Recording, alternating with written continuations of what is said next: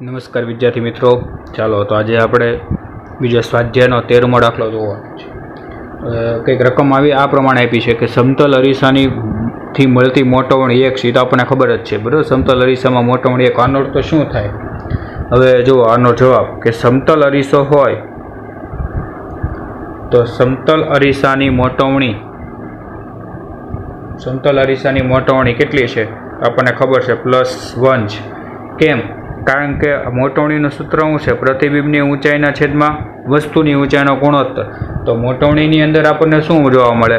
તો મોટવણીની અંદર આપણને h' = h, એટલે કે જેટલી પ્રતિબિંબની ઊંચાઈ હોય, શું જેટલી પ્રતિબિંબની ઊંચાઈ હોય એટલી જ આપણને વસ્તુની ઊંચાઈ જોવા મળે છે, બરાબર છે. એટલે તેનાથી તેની મોટવણી કેટલી થવાની છે? +1 થવાની છે, બરાબર છે. એટલે એટલો જવાબ લખવાનો. સમતલ અરીસાની મોટવણી 1 છે. કેમ? કારણ કે આનો અર્થ શું થાય? કારણ કે તેમાં પ્રતિબિંબની ઊંચાઈ અને વસ્તુની ઊંચાઈ બંને કેવી છે? સરખી છે. એટલે મોટવણીનું મૂલ્ય કેટલું છે? 1 છે. ઓકે, ચાલો રેડી. ત્યાર પછી આપણે વિદ્યાર્થી મિત્રો જોઈએ કે સ્વાધ્યાયનો દાખલા નંબર 16. તો એમાં -2 ડાયોપ્ટર પાવર ધરાવતા લેન્સની કેન્દ્ર લંબાઈ શોધો અને લેન્સ કયા પ્રકારનો હશે? હજી એક વખત રકમ વાંચો કે ડાયોપ્ટર એટલે કે માઇનસ આવ્યું છે. તો માઇનસ આવ્યું એટલે તમને ખબર પડી ગઈ હશે કે કયો લેન્સ હશે, અંતર્ગોળ કે બહિર્ગોળ. તો આપણે પહેલો જ એનો જવાબ આપી દઈએ, બરાબર છે કે ભાઈ. અને તો આપણને ખબર છે કે માઇનસ છે, બરાબર. તો અંતર્ગોળ લેન્સનો પાવર હંમેશા માઇનસ હોય, એટલે અંતર્ગોળ લેન્સ છે. તો પાવર કેટલો આપ્યો છે? તો પાવર P બરાબર -2 ડાયોપ્ટર. તેની કેન્દ્ર લંબાઈ શોધવાની છે. તો કેન્દ્ર લંબાઈ P બરાબર 1/f. f ને સૂત્રનો કરતા બનાવો એટલે f બરાબર 1/p, એટલે 1/-2.0. અને 1/2 એટલે કેટલું થઈ ગયું? -0.5 મીટર થયું, બરાબર. -0.5 મીટર. હવે જો આને તમારે સેન્ટીમીટરમાં ફેરવ્યું તો ગુણ્યા 100 કરો એટલે કેટલા? 50 સેન્ટીમીટર તમને જવાબ મળ્યો. એટલે કેન્દ્ર લંબાઈ કેટલી થઈ? 50 સેન્ટીમીટર જોવા મળી છે. પણ કેવી? માઇનસ. કેવી મળી છે? માઇનસ, બરાબર છે. અને અહીં હવે કેવા પ્રકારનો લેન્સ હશે? તો અહીંયા લખવાનું છે. કારણ કે જો ભાઈ લેન્સનો પાવર કેવો છે? તો તમે કહેશો કે સર લેન્સનો પાવર તો તમને ઋણ આપ્યો છે. જુઓ અહીંયા આ કેવો આપ્યો છે? લેન્સનો પાવર ઋણ હોવાથી તે કયો લેન્સ હશે? તો તે અંતર્ગોળ લેન્સ. કયો લેન્સ છે? જો એનો પાવર ધન હોત તો કયો લેન્સ હોત? બહિર્ગોળ લેન્સ. અહીંયા પાવર ઋણ છે એટલે કયો લેન્સ છે? અંતર્ગોળ લેન્સ છે, બરોબર છે. બહુ સિમ્પલ. આ બધા 1 માર્ક્સના દાખલા છે, બરોબર છે. કે તમને પાવર આપી દીધો હોય, કેન્દ્ર લંબાઈ શોધવાની કીધી હોય, કાં તો તમને કેન્દ્ર લંબાઈ આપી દીધું હોય તો પાવર શોધવાનો કીધો હોય, બરાબર. એવી રીતે બધા દાખલા તમારે આવશે. એટલે આની ખાસ પ્રેક્ટિસ કરવાની છે, બરાબર. 1 માર્ક્સના દાખલા હશે. હવે આપણે વિદ્યાર્થી મિત્રો, આ સ્વાધ્યાયનો 15મો દાખલો તમારે કરવાનો રહેશે, બરાબર. બહુ સિમ્પલ દાખલો છે. અરીસાનો દાખલો છે. અને એ દાખલો અગાઉ પણ આપણે એની રીતનો આપણે જોઈ શક્યા છીએ. ઓકે, એટલે એ દાખલો તમારે 15માં જાતે કરવાનો છે. મિત્રો, સ્વાધ્યાયનો 10મો દાખલો જોવાનો છે કે 5 સેન્ટીમીટર લંબાઈની એક વસ્તુ 10 સેન્ટીમીટરના કેન્દ્ર લંબાઈના અભિસારી લેન્સથી 25 સેન્ટીમીટર દૂર છે. પહેલી વસ્તુ તમને ખ્યાલ હોવો જોઈએ કે અભિસારી લેન્સ એટલે કયો લેન્સ? એટલે બહિર્ગોળ લેન્સ થાય. ઓકે, તો ચાલો એમાં વસ્તુની ઊંચાઈ કેટલી આપીશ? તો h બરાબર +5 સેન્ટીમીટર આવશે. 10 સેન્ટીમીટરની કેન્દ્ર લંબાઈ આપી છે. તો કેન્દ્ર લંબાઈ f બરાબર પણ કેટલા છે? 10 સેન્ટીમીટર. પણ એ કેવો આવશે? પ્લસ આવશે કે માઇનસ આવશે? એ તમને કઈ રીતે ખ્યાલ આવે? તો પ્લસ આવશે કે માઇનસ એ આપણને કઈ રીતે ખબર પડે? કારણ કે બહિર્ગોળ લેન્સ છે તો બહિર્ગોળ લેન્સની કેન્દ્ર લંબાઈ હંમેશા પ્લસ હોય એટલે તે પ્લસ આવશે. 25 સેન્ટીમીટર દૂર રાખી છે, બરોબર છે.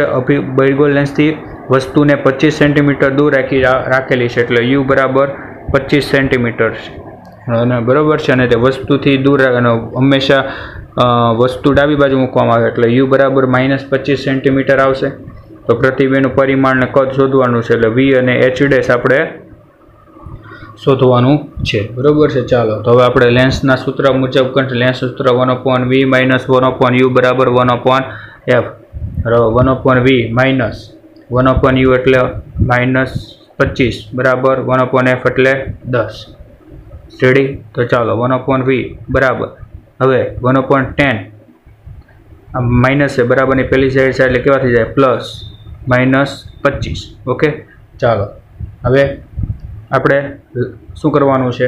તો હવે આપણે આનો હવે અહીંયા પ્લસ અને આ માઇનસ છે એટલે તો આપણે 1/v બરાબર આવી રીતે લખી શકીએ 1/10 માઇનસ 1/25 બરાબર, કારણ કે મોટાની નિશાની તો માઇનસ છે એટલે વચ્ચે માઇનસ આવશે. હવે આનો આપણે લસા લઈ લઈએ. 1/v બરાબર લસા કેટલો આવશે તો 50 આવશે. 10 × 5 = 50 ને 25 × 2 = 50 એટલે 1/v બરાબર 5 - 2 એટલે 3/50 અને ઉલટાઈ દો એટલે v બરાબર કેટલો આવ્યો 50/3. જો તમે 50/3 કરશો એટલે તમને 16.6 સેન્ટીમીટર મળશે. કેટલો મળશે 16.6 સેન્ટીમીટર. હવે આપણે શું શોધવાનું h' શોધવાનું છે. તો આપણે મોટવણીના સૂત્ર પરથી જ આપણને ખબર જ છે. આ થોડુંક આપણે અલગ રીતથી કરશું બરાબર છે. એટલે હું છે તમને બંને રીતનો ખ્યાલ આવે.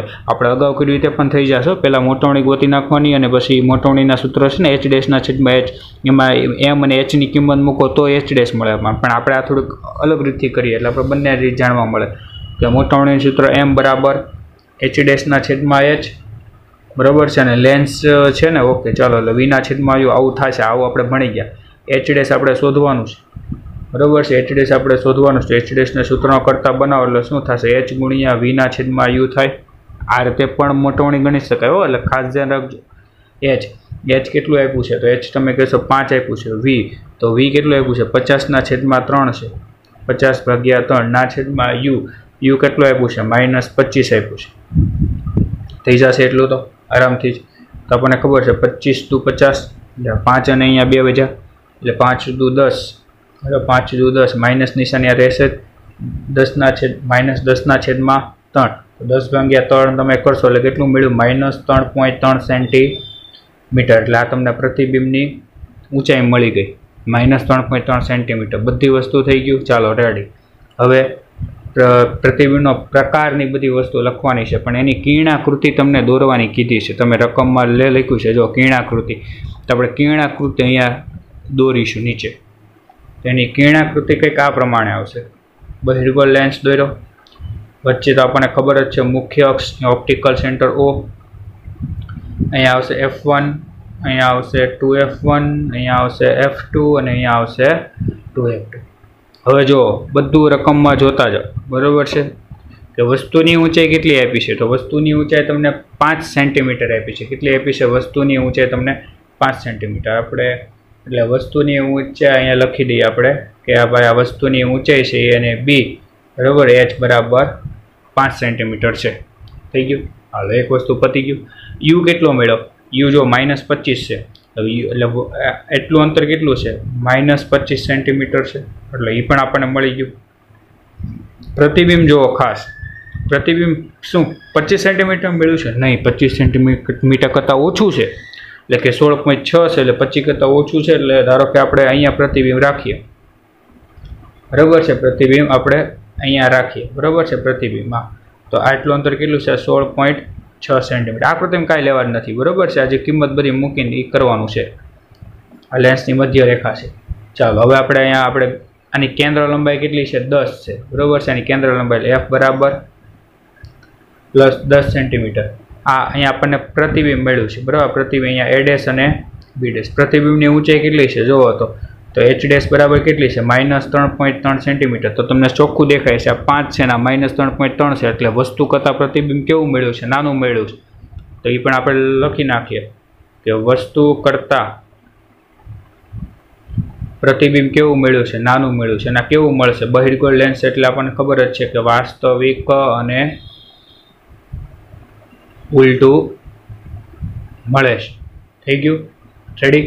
અને પ્રતિબિંબનું સ્થાન ક્યાં છે તો પ્રતિબિંબનું સ્થાન બરાબર છે એ આ લેન્સથી 16.6 સેન્ટીમીટરના અંતરે મળે છે એવું લખી દેવાનું. બરાબર પ્રતિબિંબનું સ્થાન આ લેન્સથી 16.6 સેન્ટીમીટરના અંતરે મળે છે. હવે આપણે બે પ્રકાશના કિરણો અહીંયા લેન્સ વડે વક્રીભવન આપણે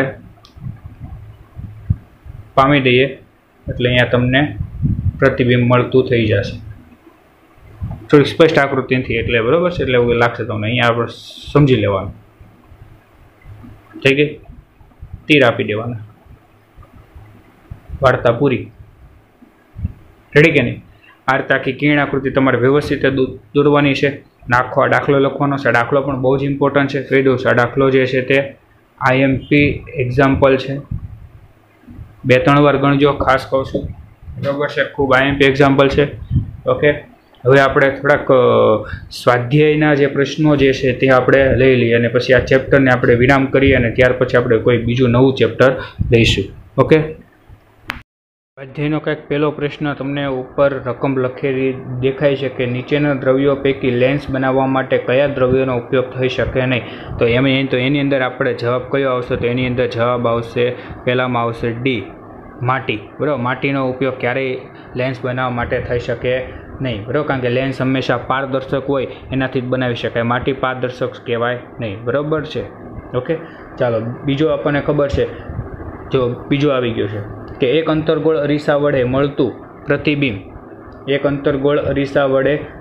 પ્રતિબિંબ આભાસી, ચત્તુ અને વસ્તુ કરતાં મોટું દેખાય છે. તો વસ્તુનું સ્થાન ક્યાં હશે? તો એનો જવાબ પણ આપણને ખબર છે, જવાબ ડી આવશે, અરીસાના ધ્રુવ અને મુખ્ય કેન્દ્ર એફની વચ્ચે. બરાબર, ત્યારે જ આપણને આભાસી અને ચત્તુ પ્રતિબિંબ મળે છે. ચાલો રેડી. ત્રીજું જુઓ કે બહિર્ગોળ લેન્સની સામે વસ્તુને ક્યાં રાખતા તેનું સાચું અને વસ્તુના પરિમાણ જેટલું જ પ્રતિબિંબ મળે. બરાબર છે. તો આપણને બહુ વસ્તુ સિમ્પલ છે, એની અંદર જવાબ આવશે બી, કે કેન્દ્ર લંબાઈથી બમણા અંતરે. બરાબર છે, કે આપણે જો બહિર્ગોળ લેન્સની અંદર જેવું વસ્તુનું પ્રતિબિંબ હોય એવું જ આપણે પ્રતિબિંબનું કદ આપણને ક્યારે મળે? કે તમે 2f1 ઉપર મૂકો તો હવે અહીંયા જુઓ નીચે કે 2f1 પર મૂકો તો 2f1 ઉપર અહીંયા એટલે અહીંયા આવશે f1 અને અહીંયા આવશે 2f1. એટલે આ જે અંતર શું, આ OF કેન્દ્ર લંબાઈ, એટલું અંતર હજી બીજું થાય એટલે કેન્દ્ર લંબાઈથી કેવું કહેવાય? કેન્દ્ર લંબાઈથી બમણું કહેવાય. બરાબર, એટલે આવશે કેન્દ્ર લંબાઈથી બમણા અંતરે. ત્યાર પછીનો સવાલ છે, એક ગોલી અરીસા અને એક પાતળા લેન્સમાં દરેકની કેન્દ્ર લંબાઈ -15 સેન્ટીમીટર છે, તો તે લેન્સ કયા પ્રકારનો હશે? બહુ વસ્તુ સિમ્પલ છે. કેન્દ્ર લંબાઈ જો તમને ઋણ આપીશ, બરાબર છે, કેન્દ્ર લંબાઈ -15 સેન્ટીમીટર છે, તો આ લેન્સ કયા પ્રકારનો હશે? અરીસો અને લેન્સ તમને બે આપી છે. બરાબર છે, ગોલી અરીસો અને લેન્સ માટેની કેન્દ્ર લંબાઈ કેવી છે? માઇનસ છે. બરાબર, તે બંને કેવા હશે? અંતર્ગોળ હશે. આ પણ આપણે થિયોરિટિકલમાં આવી ગયેલું છે. ત્યાર પછી પાંચમો MCQ તમને આપ્યો છે કે અરીસાની સામે ગમે ત્યાં તમે વસ્તુ મૂકો, ગમે ત્યાં ઊભા રહો, પ્રતિબિંબ ચત્તુ મળે છે, તો તે અરીસો કયો હશે? હવે ચત્તુ ક્યારે મળે? તો બે, ક્યાં તો સમતલ હોય કાં તો બહિર્ગોળ હોય ત્યારે જ. અંતર્ગોળમાં મળે નો ડાઉટ, પણ અંતર્ગોળમાં P અને F ની વચ્ચે મૂકો ને, જ્યારે અંતર્ગોળ અરીસામાં તમે ધ્રુવ P અને F ની વચ્ચે મૂકો તો જ મળે. જો હમણાં આપણે બીજો MCQ જોયો જ છે. પણ અરીસાની સામે તમે ગમે ત્યાં ઊભા રહો તોય પ્રતિબિંબ ચત્તુ ક્યારે મળે? કે જ્યારે તમે સમતલ કે બહિર્ગોળ લેન્સ સમતલ અરીસો કે બહિર્ગોળ અરીસો પસંદ કર્યો હોય ત્યારે. ત્યાર પછી છઠ્ઠો MCQ છે કે શબ્દકોશમાં જોવા મળતા નાના અક્ષરો વાંચવા માટે તમે નીચેના પૈકી કયો લેન્સ પસંદ કરશો? તો બહુ વસ્તુ સિમ્પલ છે કે તમારે નાના અક્ષરોને વાંચવા હોય, બરાબર, તેના માટે આપણને, બરાબર છે, મોટું પ્રતિબિંબ કોણ આપે? તો બહુ વસ્તુ સિમ્પલ છે. મોટું પ્રતિબિંબ હંમેશા બહિર્ગોળ લેન્સ આપે. કોણ આપે? બહિર્ગોળ લેન્સ આપે છે આપણને મોટું પ્રતિબિંબ. બરાબર છે. અને બીજી વસ્તુ કે અને બીજું કે જો કેન્દ્ર લંબાઈ ઓછી હોય ને, બરાબર છે, તો એની મોટવણી વધુ, એટલે આપણને પ્રતિબિંબ છે ને મોટું દેખાય. જવાબ એ આવશે કે જેની કેન્દ્ર લંબાઈ ઓછી હોય, તો બધા કરતાં જુઓ કેન્દ્ર લંબાઈ કોની ઓછી છે? તો તમને દેખાશે કે ડી. જો ઓપ્શન ડી છે તેમાં કેન્દ્ર લંબાઈ બહુ ઓછી છે, એટલે 5 સેન્ટીમીટર છે. બરાબર છે. અને એની ઓપ્શન સી, બરાબર, 5 સેન્ટીમીટર કેન્દ્ર લંબાઈ અને બહિર્ગોળ લેન્સ, કારણ કે બહિર્ગોળ લેન્સમાં આપણને મોટું પ્રતિબિંબ જોવા મળે છે.